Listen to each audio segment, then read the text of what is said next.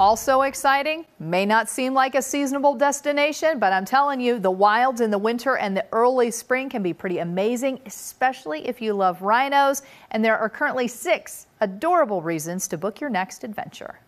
For our rhino program, the way we breed, most of our calves are born during the winter.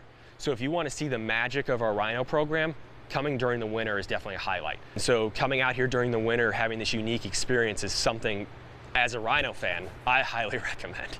And it's a record year for the wilds. So we've had 6 calves born at the wilds this year.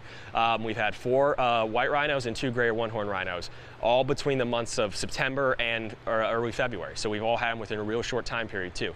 So they're all around the same age. They're all kind of growing up with their parents and herd mates, and they're all kind of learning how to be little rhinos. So it's real cool to be able to see that happen right now. For the most part, the staff here is hands-off, aside from preparing a space for the births. After that, they're really just watching to make sure that the little ones hit their benchmarks. We want to make sure calf stands within an hour or 2 after being born. We want to make sure the calf nurses within an hour or 2 after that.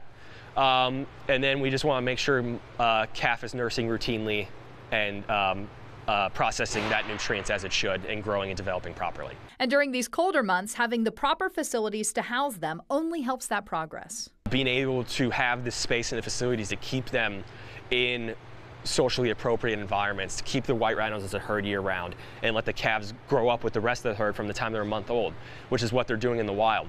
They get to interact with all their other herd mates at around a month old, and we're able to emulate that here, and that's pretty unique for our situation. Being able to keep the one-horn rhinos more individually, but then incorporate them at a later age. Being able to have the space and facilities to do that, it's very unique in this world, and I feel very fortunate to be able to be a part of that and be able to witness it each day. It's pretty incredible when you go out there, you see all the little babies running around, they're with their moms, or the whole little crew, and then the other rhinos that they have, they like to be a little more sectioned off, so they've got the facilities to do both and for them to thrive. And it wasn't just me, it's not like I got some special behind the scenes thing. Anybody can go out this time of year, take that rhino barn tour, and I highly recommend it. It's very cool. Just a great way to get close to an animal you don't think you're going to be able to get close to ever.